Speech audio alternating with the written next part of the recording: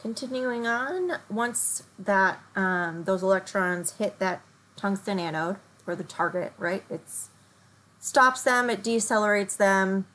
We have two possible interactions here up at the target. So we either have Bremsstrahlung or characteristic. Both of those you will see in these pictures start with an electron, right? They don't start with a wave, they don't start with that polyphoton, they start with an Edward electron.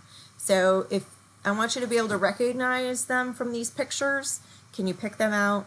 I always feel like Bremsstrahlung kind of has this like boomerang shape, or you're driving your car around a really tight turn, you've got to make it around this center part. And then characteristic has that cascade effect where these will move places and then resulting in a photon. All right, so X-ray production. I want you to be able to separate out the interactions in the tube and the interactions at the patient. X-ray production happens in the tube at the anode. So Bremsstrahlung is going to be an electron in, photon out. Okay, it's anytime you see the term braking radiation or slowing down, you're going to be Bremsstrahlung all the way, right? It produces X-rays of all energies. It produces 90% of all X-ray production.